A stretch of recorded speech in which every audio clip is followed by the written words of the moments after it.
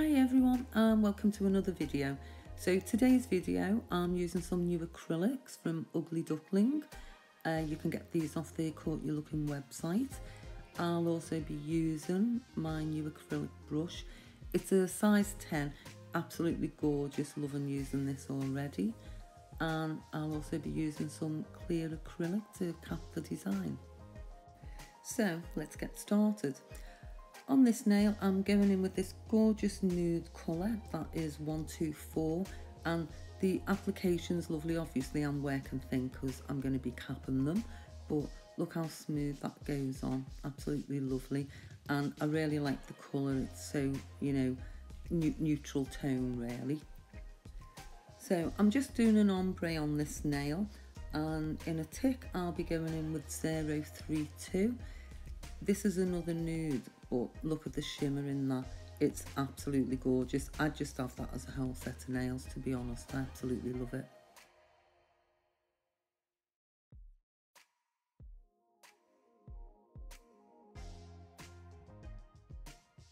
And on to the next nail.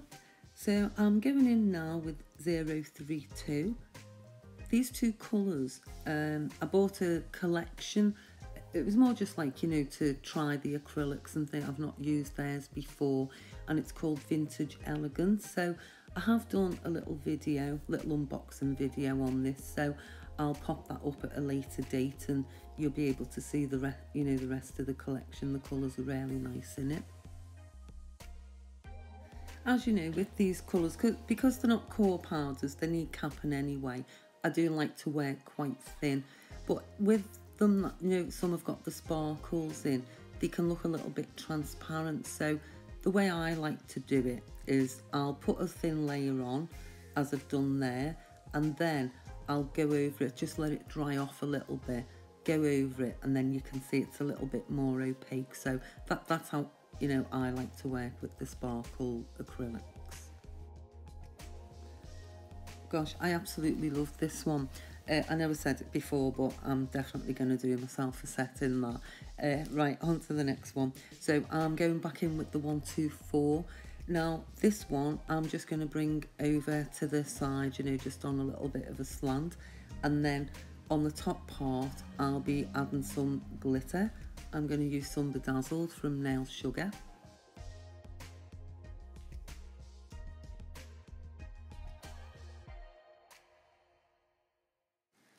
So I'm applying this just on the wet brush because the nail's still, you know, a little bit wet to adhere to. But if it starts drying out, then I will sort of dip in, you know, just a little bead of clear acrylic. So I'll just keep adding this, you know, little bits at a time till I'm happy with the coverage, and then I can pop it to one side and go on to the next nail.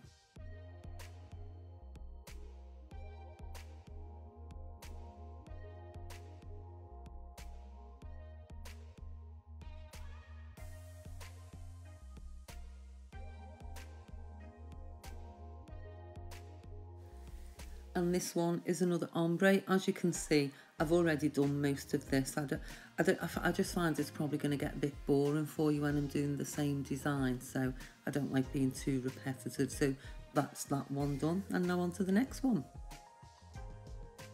which is, you've guessed it, it's another ombre, but I've left this one in for you. So I'll carry on doing that, and I'll just let you have a little look, but I do show you how I'm going to cap that one. I'll just show you one of those. But how gorgeous do these colours blend together. I'm really happy with the acrylics I've got so far. They're so nice to work with, and as I say, the way they blend in with each other, yeah, they're really beautiful. So yeah, I think I'll be putting a little order in for some more.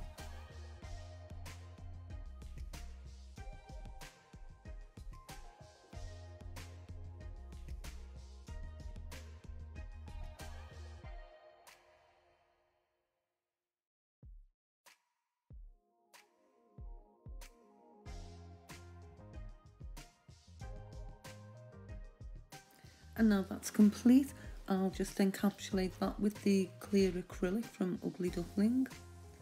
And don't forget, I do only work thin, you know, because I'm just working on tips. So if I was working on a client, I'd build the apex up but this is purely just to protect the design while I'm filing.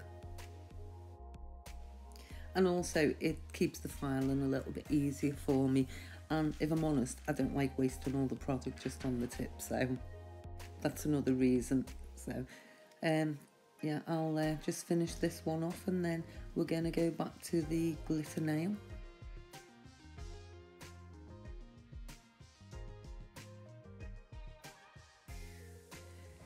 So when I went back to this one, I don't know if it was just because there was so much glitter on the top, I just decided to go in again with the 032 just to, well, thought might as well have a little bit more sparkle on it.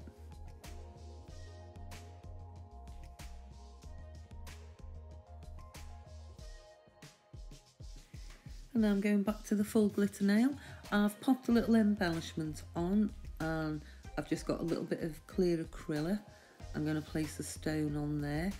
The reason I put this on like this, because I'm going to do a 3D flower, I just feel it gives me a little outline of where I want the petals to go. I just think it looks a little bit neater, you know, the finished result.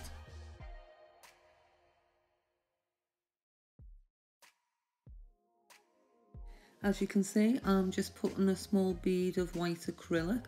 I don't want these petals too small, so it's just judging really what size bead you pick up. And I'm going to put one at the top, one at the bottom, and then I'll just, you know, work around them. So coming in with the next bead, just placing that there, pulling it out a little. Now I feel like that's not quite big enough, so while it's wet it's fine just to add a little bit more if you don't feel you've quite got enough on. So once I've left it to set just for about 30 seconds or so, you can see it when it's starting to polymerize anyway, and then I just take the belly of the brush, as you can see, and I tend to flatten the middle and then come out to the side. And I'll just carry on with this process until I've got all the petals in place. So I'll let you carry on watching this for a little bit and I'll see you soon.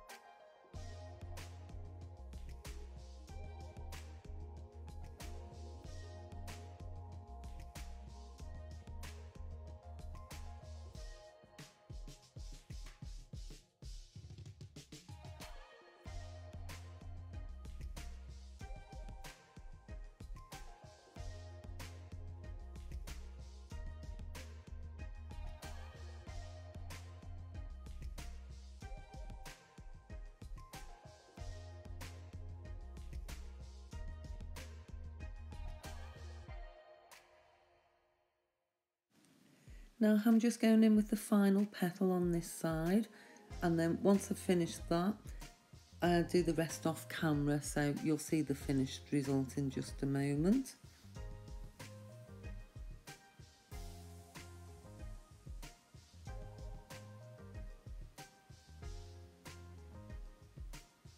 There we go. And I'm going to put some more crystals, so I'll use the Nail Chemi Totalus and my crystal picker upper from Ugly Duckling. Now onto this nail, I'm going to put quite a lot of crystals, but I want them sort of, you know, in the shape of the nail bed showing, so more like half triangle shape, I think.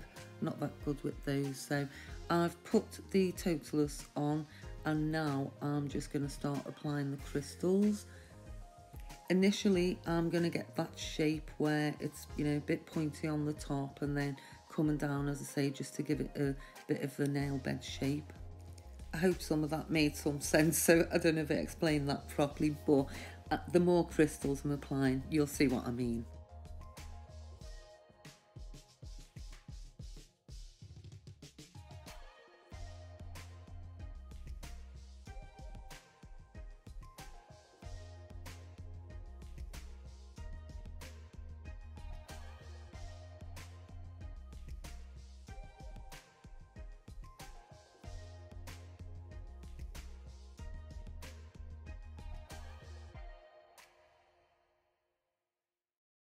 At the moment it looks a little bit too rounded, so there you can see I've just jiggled them about a little bit and now that's the shape I want. And I've gone in with a little kite crystal.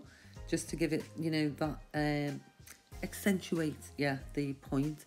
And I'm just going to carry on filling it where I think it needs the crystals to go, and just until I think, you know, it looks quite pretty.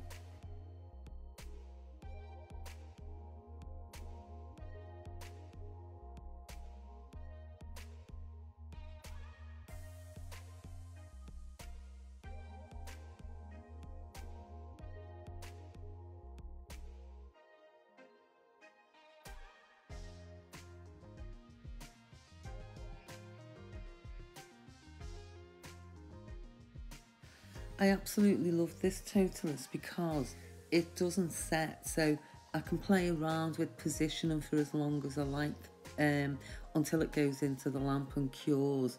Then, you know, I've got full control over them. So there, that's finished. I'm happy with that one. So I'm going in with the top coat, and again, you can butt right up to the crystals, but please don't go over them because you'll just lose all your shine. And I'm going to go into that area there. That's where the totalist is, so obviously that needs a nice top coat as well. Now, I repeated the process on the other nail, did them slightly different, and that's the design complete. Now, on the flower nail, I did some freehand with my new gel paint from Ugly Duckling, so I hope you really like that. So yeah, I hope you've enjoyed the video. If you could leave me some likes, comments, subscribe and hit the bell, all those things again, that would be absolutely lovely. I really appreciate all your support. So yeah, hope you all take care of yourselves, have a good week, and see you next time. Bye.